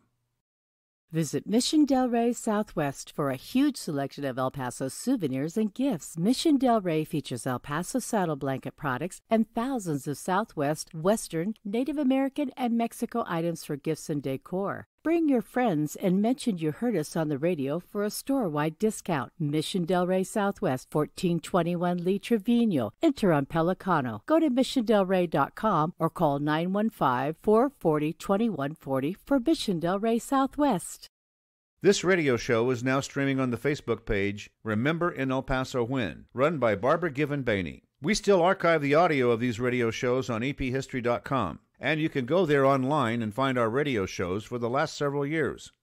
Go to ephistory.com and access the El Paso History Radio Show archives for every Saturday radio show back to early 2016. Many retired El Paso area homeowners don't know where to begin when it comes to downsizing and selling their home. Patrick Tuttle and his Legacy Home team follow a proven process to help retired homeowners sell faster and for more money. Call Patrick Tuttle at 915-588-1850 today and get your home sold faster and for more money. That's Patrick Tuttle at 915-588-1850. Call him today. El Paso History TV is now available for free on YouTube.com. Take a look at recent ABC 7 news reports by Bernie Sargent on El Paso History TV about Waco tanks, the Franklin Mountains, Concordia Cemetery, and more. The YouTube channel also has more than 100 videos about El Paso history with lectures, documentaries, and various history clips. Go to youtube.com/El Paso History TV and find out how Texas history begins in El Paso. Monterey Asset Management is proud to sponsor the El Paso History Show. If you're tired of the ups and downs of the stock market, maybe you should invest in real estate. Monterey Asset manages apartments in El Paso and helps investors buy, hold, and sell property. See the new website, m1ep.com, m1ep.com. To learn more about the many benefits and long-term appreciation of investing in real estate, call Certified Property Manager Ray Baca, 915-592-4549, 592-4549. Here's the deal. When you combine State Farm home and auto insurance, you save an average of $889. State Farm agent Ralph Dickerson is ready to help you combine home and auto and save here in El Paso. Call 915-581-0000 today. Like a good neighbor, State Farm is there. Average annual per household savings based on a 2019 national survey by State Farm of new policyholders who reported savings by switching to State Farm. You are listening to a break in our Facebook streaming of the El Paso History Radio Show, which airs live on KTSM AM 690 in El Paso, Texas, and live with video right here on our El Paso History Radio Show page on Facebook.com. Our live streaming on Facebook started on November 21st, 2020, with our tribute to Leon Metz, which you can now listen to here on our Facebook page, El Paso History Radio Show. Scroll down our page to find that archive in our videos section. You are listening to a break in our Facebook streaming of the El Paso History Radio Show, which airs live on KTSM AM 690 in El Paso, Texas, and live right here. Got to let you know who's coming here next week. We got Bernie Sargent back. We started something in early April where we had all this ambitious plan to talk about all these things we had lined up. It's going to be another 100 years. Well, we got to about half of them, so we're going to go start that up again. Next week we're going to start with the Civil War history in El Paso and move forward from there, see what happens. June the 12th, have you been to War Eagle's Air Museum lately? We're going to hear about the museum's history and how it started out as a collection of vintage airplanes in a private collection. Mike Eck will be part of be our guest. He's the new executive director. Harry Herbert von Felix himself, June 19th, will be here. He's going to talk about spy stories from the Mexican Revolution. He found a bunch of National Archive documents showing the money trail from Germany to Pancho Villa and other Mexican revolutionaries. An actual money trail, John. What do you think of that? Wow. They found it, and it was in a briefcase that just got stuck away in the National Archives. So this guy goes in and finds it, digs through it, and finds the checks where they're paying a guy to pay Pancho Villa to do German bidding. Whoa. Anyway, that's coming up there. I see that. And Florian Weidel will be there with him, another military historian. June the 26th, what's going on in space these days? Our guest will be Chris Orwell. He's director of New Mexico Museum of Space History. Talk about his museum and also what all the things going on in the space world here. So what do you got? You got lots of stuff going on out there. Okay, well, speaking of, we're talking about Fort Bliss in a sense. The Frontier Land Alliance and the Franklin Mountains Wilderness Coalition and the El Paso Community Foundation are working to get the picturesque 7,080-acre Kastner Range dedicated as a national monument. But they need your help, and they'd like you to visit KastnerForever.org and sign a letter of support. And do consider to donate to the fund for Kastner Range. Kastner Range, it's been there forever. Let's keep it there forever. So it's been there since 1926. Yep. 26. It went I thought it was earlier than that. So it went through the 40s. There wasn't much flying then. Yeah. General Joseph Kastner was the commander of Fort Bliss in 1926. Oh, so there's actually somebody who actually was here yes, who was named after. He was commander of the 1st Cavalry Division. He needed the space for a really no kidding range. Yeah. So they managed to acquire that land from its owners and constructed ranges there, and they've shot everything out there. And to be sure, is there still some unexploded ordnance out there? Yep. I can imagine in the side of the mountains. Yes, there would be. Oh, yes. Well, they're going to have an issue there putting that into the park system, but we'll see how that turns out. Just watch where you step. Oh, don't even think about it. Got a caller. Fingers in your ears. Got a caller here for you, John Hamilton. Got a caller named Alan. Alan, you got some questions for John? Go ahead. Yes, sir. The first question is, when did the cavalry change over from battalions and companies to squadrons and troops? And the second question is, is the museum open, the Army, one post museum, and times? And the other is a statement about Kit Carson. At the first battle of Adobe Walls, I think it was in 1862, something like that. He had two 12-pound mountain howitzers saved his butt from the Comanches, and the Comanches called it the gun that shoots twice because the gun would go off, and either the spherical case shot or the shrapnel shell would go off. Yep. Oh. Yep. So when did they change over the squads? Oh, that's a very good question. In the 1870s, you start reading the interchangeable names. They refer to squadrons and troops, and they refer to companies and battalions. And really what I've seen is about 1884, 1885 is when they really make the change. And they refer strictly to cavalry units as troops and squadrons. And from then on. Alan, your other question? Let's see. The other question was the times that the museum on post. Is it open? Good going to be open? What's the deal with that? It is open. They are open Wednesday through Saturday from, I think, 9 until 4:30. And getting on post can be a challenge. If you've got some kind of an ID card, then you can get in. I'm retired military, sir. Yeah, well, then you're straight. But, yes, it is open. They are getting ready. They have just replaced the roof. They are getting ready to redo the exhibits, and that will happen probably starting next year. Great. They got the money for it. One quick question on the exhibits. Sure. Are you going to increase the amount of SMARMs you display? Yes. Yes. When I was the director there, I put in a request for the arms that were essentially ours, and it was approved, but they've held off shipping the arms. They're going to be getting those weapons pretty soon now, I think. They may have gotten them last week. They just got a Bradley fighting vehicle from Yuma, which is in great shape. And so, yes, the small arms that were ours that were shipped to Anniston, Alabama, are coming back. A lot of them, not all of them. I mean, I know that's a depository. It used to be Pueblo Depot, but that's a depository for historical stuff for the Army. I know that. Yes, there is a historical storage area there. Yes, sir. Alan, thanks for calling. Thanks, All Alan. right, have a good day. Thank you, gentlemen. You take her easy. And I think you answered this question, came in by phone just in the middle of that. Who was Kastner named for? And you said it was a commander in 1926? Brigadier General Joseph Kastner. He was the commander of the 1st Cavalry Division. In 1926, they needed the range space, and that range was named for him. There he is, Kastner Range. All right, taking a break here, coming back and doing a lot more history. We haven't gotten to one fort here yet, maybe two. Yeah, we have some questions from the Facebook pages here too. We have to follow up. We'll get to those. Okay, we'll get to those. Coming back in a minute. Call us if you need to. The number would be 915-544-5876 or 915-544-KTSM. Here's the deal. You are listening to a break in our Facebook streaming of the El Paso History Radio Show.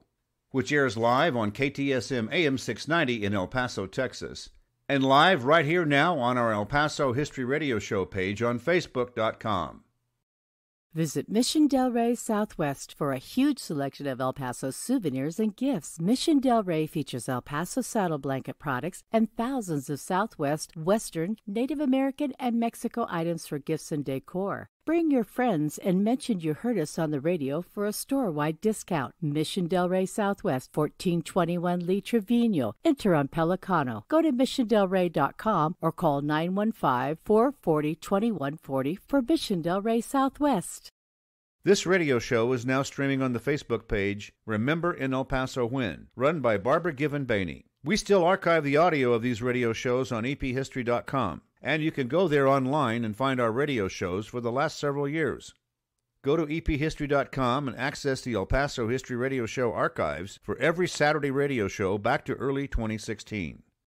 Many retired El Paso area homeowners don't know where to begin when it comes to downsizing and selling their home.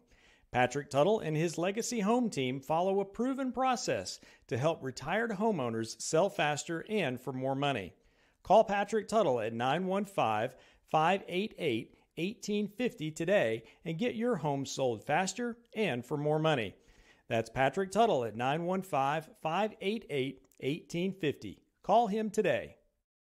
El Paso History TV is now available for free on YouTube.com. Take a look at recent ABC 7 news reports by Bernie Sargent on El Paso History TV about Waco tanks, the Franklin Mountains, Concordia Cemetery, and more. The YouTube channel also has more than 100 videos about El Paso history with lectures, documentaries, and various history clips. Go to youtube.com/El Paso History TV and find out how Texas history begins in El Paso. Monterey Asset Management is proud to sponsor the El Paso History Show. If you're tired of the ups and downs of the stock market, maybe you should invest in real estate. Monterey Asset manages apartments in El Paso and helps investors buy, hold, and sell property. See the new website, m1ep.com, m1ep.com. To learn more about the many benefits and long-term appreciation of investing in real estate, call Certified Property Manager Ray Baca, 915-592-4549, 592-4549. Here's the deal. When you combine State Farm home and auto insurance, you save an average of $889. State Farm agent Ralph Dickerson is ready to help you combine home and auto and save here in El Paso. Call 915-581-0000 today. Like a good neighbor, State Farm is there. Average annual per household savings based on a 2019 national survey by State Farm of new policyholders who reported savings by switching to State Farm. You are listening to a break in our Facebook streaming of the El Paso History Radio Show, which airs live on KTSM AM 690 in El Paso, Texas, and live with video right here on our El Paso History Radio Show page on Facebook.com. Our live streaming on Facebook started on November 21st, 2020, with our tribute to Leon Metz, which you can now listen to here on our Facebook page, El Paso History Radio Show. Scroll down our page to find that archive in our videos section. You are listening to a break in our Facebook streaming of the El Paso History Radio Show, which airs live on KTSM AM 690 in El Paso, Texas, and live right here. Are you ready for This Week Only in El Paso, Inc.? Yes, no, you're not. Yes, I am. Oh, you are? Okay. Aha, fooled you.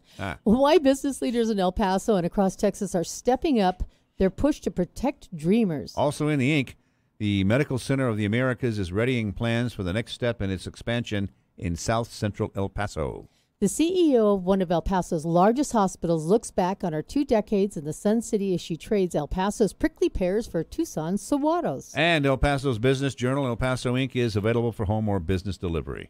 To receive El Paso Inc., order it online at elpasoinc.com. Sunday night at 10:35 p.m., host Saul Saenz talks about the Texas legislative session as it winds down. What important legislation was passed by our state lawmakers, and laws that will affect all Texans for years to come. Once signed into law by Governor Greg Abbott, new laws from abortion, elections, guns, police reform, they'll all become laws in Texas. One of the most controversial was legislation aimed at gun ownership. Saul's guests are joining the discussion from Austin. They are State Senator Cesar Blanco and Representative Mary Gonzalez. This Sunday night at 10:35 p.m., join host Saul Signs on ABC 7 Extra. A lot going on there. Oh, that's craziness. Yeah. John Hamilton, you got a lot to talk about here in the way of military. And you had some questions, Melissa, that came up on the... What has come up? Yes. First of all, we want to point out that, that John is not a doctor or a professor, but we'll call him anything. He's easy. Because we've had a lot of people. Some things you can't print, but they're really enjoying the show. But there was a question on Old Fort Quitman's Cemetery. And do you know anything about that? And then also Fort Bayard, I think I pretty much got that answered, as long as another one was about the old Fort Bliss buildings down here on Paisano, which are in sale right now. So I haven't been there for years. Yeah. When I was there, we found the cemetery. You can't find the post. It's pretty much melted into. It's the adobe terrain. dissolved. Yeah. Yeah. It's gone.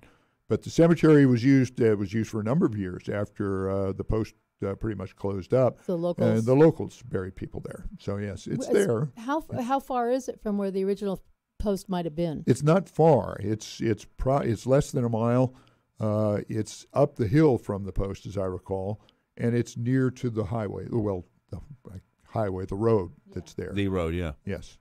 You got any more? Let's see. Answered another question. No, just everybody really enjoys your information. We had one person asked about following you on social media, but you don't have a Facebook page. So He's smarter than that. he's not socialized. Not yet.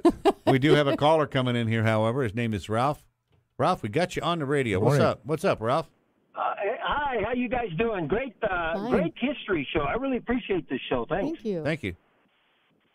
Listen, we were talking about military and military equipment, and when we go up to Cattleman's to have ourselves a little steak there, there's some cannons that are sitting inside like a little mini museum there. Can you elaborate on those cannons? Do you know anything about them? Don't know. I know saw what he's them. talking about. Yeah. I've seen them, and they're in incredibly good condition. It's like they were never used. I don't know what those are. Whether they're replicas or what. They have all kinds of... I'll look it up. Ralph, There are two of them. describe what you saw there, Ralph. Are these? Well, it's a glass type of chamber, Right. And then inside the chamber there are two cannons that of course they were pulled by horses, large wheels on them, spoke wheels, and you can actually see the cannon or the bullets that go into that machine. And I was just wondering if you knew anything about that. I wonder if any of those were perhaps props left by movies that were made That out in could that have been. area. Just happened to think about that. They got all kinds of military equipment strewn across the desert out there from various movies that they made. There's a helicopter pops up out of nowhere somewhere. But this stuff's in pretty good shape. I remember seeing it. Yeah. So I don't know if somebody knows that. Just- Give us a call 544-5876. What are those items? Well, Ralph, you stirred us up on that. We'll see what happens. Thanks a lot. Thanks. Have a good one. Same to you. You take care. care. Thank See you. you, Ralph. You never can't tell what's going on. I mean, see, there should be a military museum in the El Paso area. Yeah. Well, there is on Fort Bliss. Fort Bliss. But I mean, shouldn't there be a civilian military museum? I would say it would be good if we could figure out how we could get the museum on Fort Bliss open so that you don't have to come on the post. Yeah, that would be great. It's a challenge, the way it's Mm-hmm. set up. The National Museum of the United States Army on Fort Belvoir, you don't have to come on Fort Belvoir, Virginia, to visit that Yeah. museum. Well, it's like So- you was talking about the cannons there. You got the cannon at East Lake. That's the Blue Yeah. Whistler, which Yeah. traded Bernie's hands. favorite. Both, Yeah. Union and Kathy. Yeah, Bernie wrote Bernie the book loves on it. that one. And, yes. it's amazing. Its story is amazing, too, how far back it goes. All right, Fort Davis. Here we go. Fort Davis, established 1854. They moved troops up from downriver, a place called Fort Ringgold. It was troops of the 8th Infantry Regiment that came in. This was part of a line of forts, including Camp Hudson on the Devil's River region, Fort Lancaster in Crockett County, Fort Stockton, Fort Quitman, and, of course, Fort Bliss. The road to the post from the east was surveyed by Lieutenant Colonel Joseph E. Johnston. You probably recognize the name. He was a Confederate officer and a full general in the Civil War. Oh. In fact, just as an aside, many officers that were in Texas and New Mexico resigned their commissions, came through Fort Bliss, Fort Davis, and joined the Confederacy and ended up as general officers. Going that direction. You know, that happened. And Lydia Lane Spencer, who wrote I Married a Soldier, she was just absolutely insulted that these men would do this. These were her friends, and they were traitors to do this. But anyway, getting back to Fort Davis, it was built on a site that was originally called Painted Comanche Camp. It was astride known Indian trails, the Mescalero Trail, the Great Comanche War Trail. The intent was to establish this post to protect people that were going to the gold fields. So it was on the route. Yes, right on the route. All right, let me put you. Go ahead. Put you on hold for a minute. Yep. Because we have a caller who wants to talk about cannons. Cannons. Albert, what's up with the cannons? Hey, Jackson, Albert. Yes, sir. Hey, Those Albert. cannons at the Cattlemen's, they're from World War One. Oh, yeah, okay. I just looked that up. It's the 3rd Garrison Model 1902. It was built Rock Island Arsenal, built in 1909. They're in pretty good shape out there. Yeah. Those weren't used very much, were they? Albert, Sorry? you couldn't. They looked like they were brand new to me. Oh, they might, but I read the sign there, and it says World War One. All right. Well, thank you for clarifying that. Appreciate it. I'm looking at the pictures right now. You take her easy. Thanks a lot. Bye. Well, you ask a question, you get an answer. Yeah. And Albert's one of those gang of shady people, isn't he? 6 Guns of Shady Ladies. He's one of those. Well, he's a historian. Right. He's a U.S. history professor at the community college. Yes. Back to Fort Davis. We stopped in mid-something. Astride, there was the stage lines came through there. Really nice place. The original post was built back up into the canyon. That post was abandoned in 1861 when it was turned over to the Confederacy. And Confederacy stayed there, but they didn't have that many troops there. Mounted troops moved through there. The Sibley expedition came through there in 1861, 1862. When the Confederates abandoned the post in 1862, when they withdrew back to San Antonio after the failed Sibley expedition, the Indians came in and wrecked the place. Oh. Pretty much. And it wasn't really until 1867 when federal troops under Lieutenant Colonel Wesley Merritt returned to the fort that was in ruins, and Merritt essentially rebuilt the fort pretty much out on the plain. Well, it's pretty good now, isn't it? I mean, it's Texas State Park. This was it's a National Historic Site, too. Yeah. This is a big place. This was set up to house over 1,000 troops. Wow. They wanted infantry and cavalry there, and there was there. This was the time when Fort Bliss was still a pretty small post. Still at McGoffinsville until 1868, and then Camp Concordia.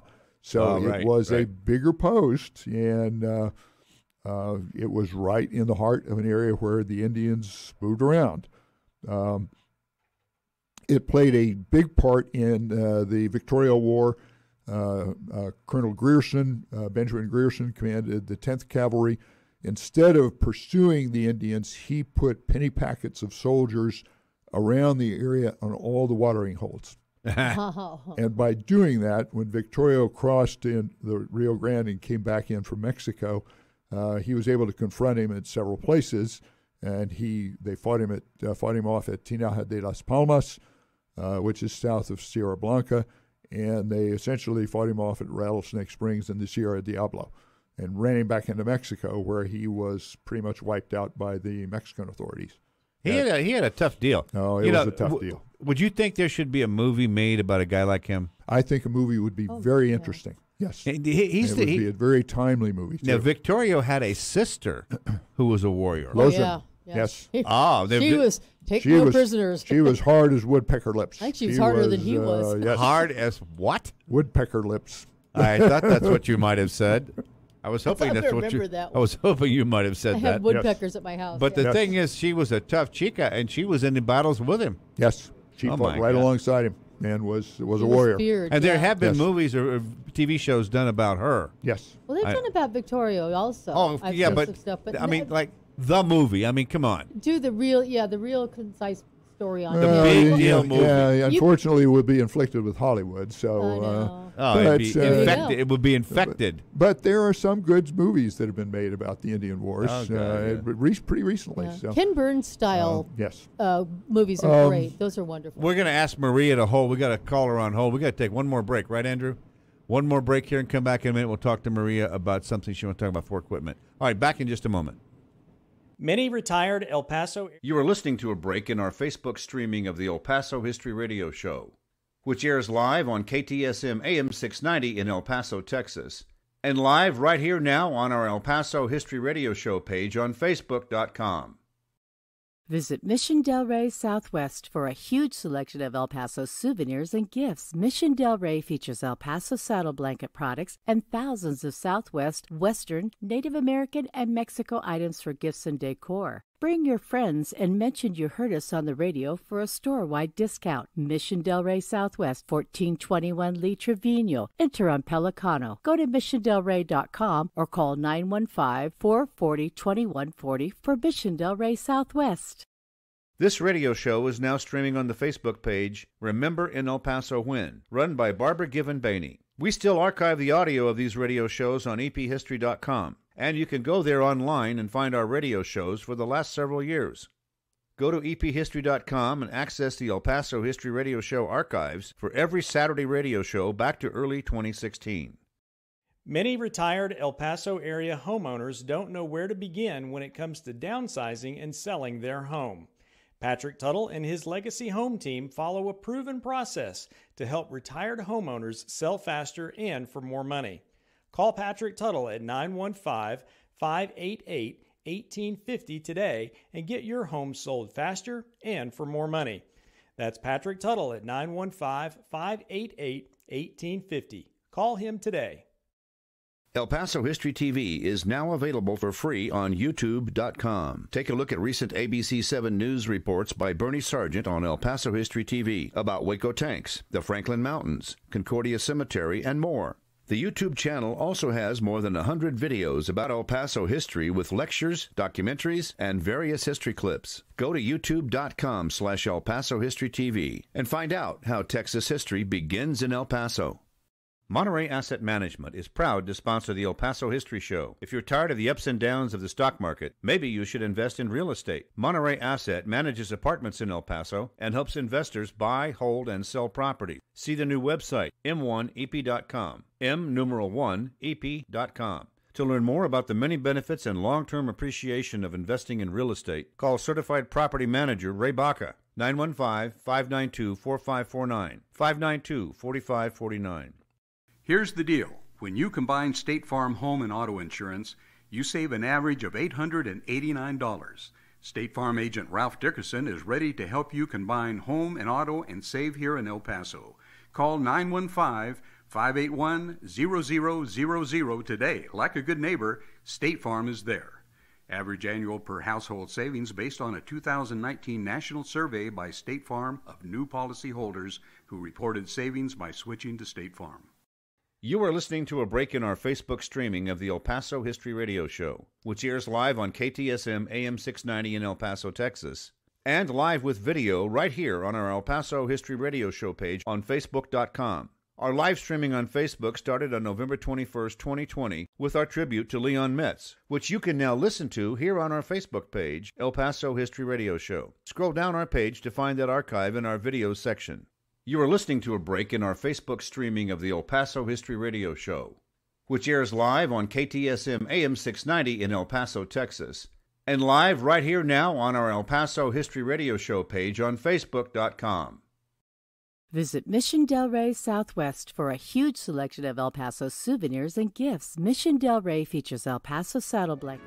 Just to let you know, they do have another story out on Channel 9, The Borderland Treasures, Exploring El Paso's Architecture.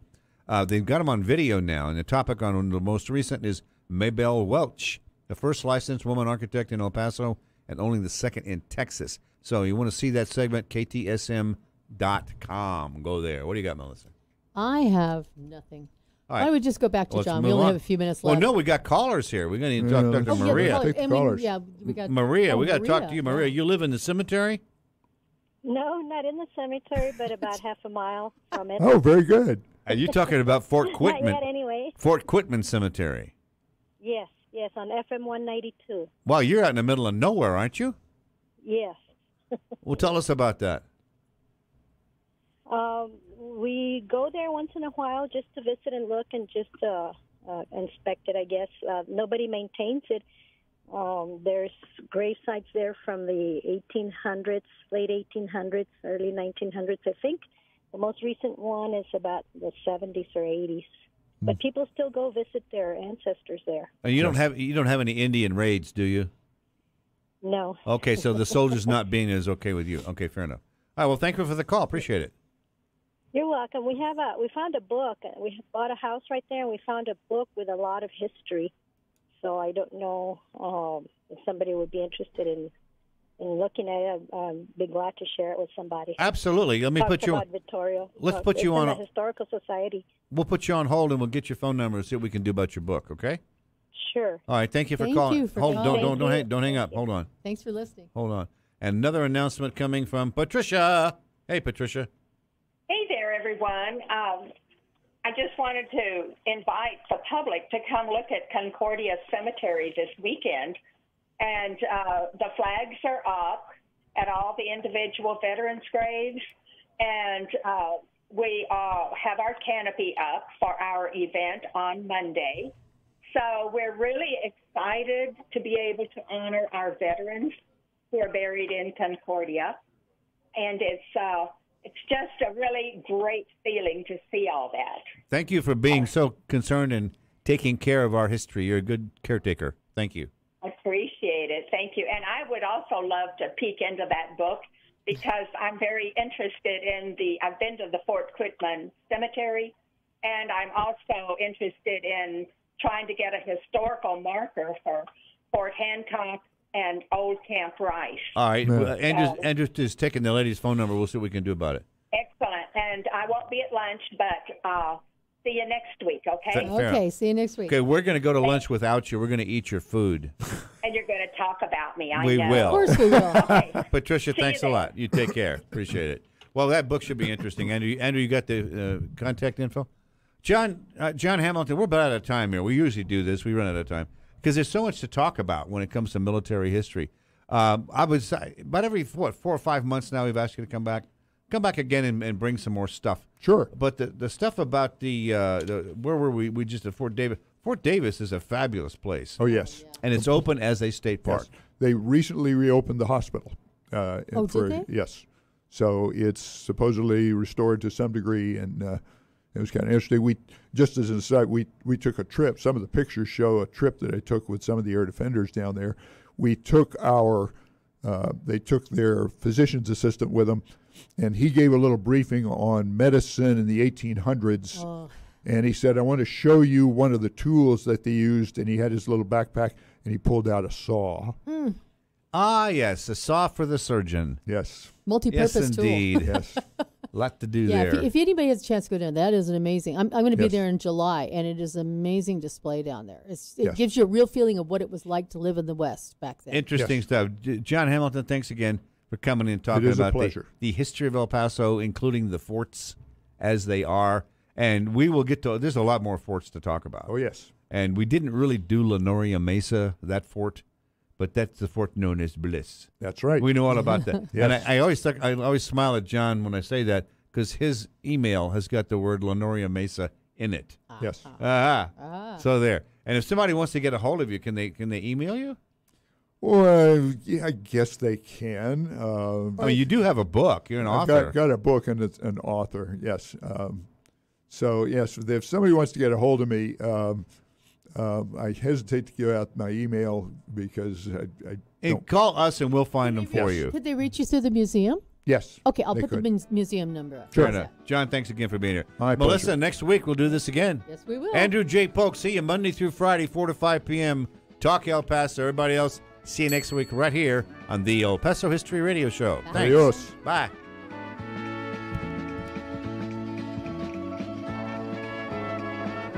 You are listening to a break in our Facebook streaming of the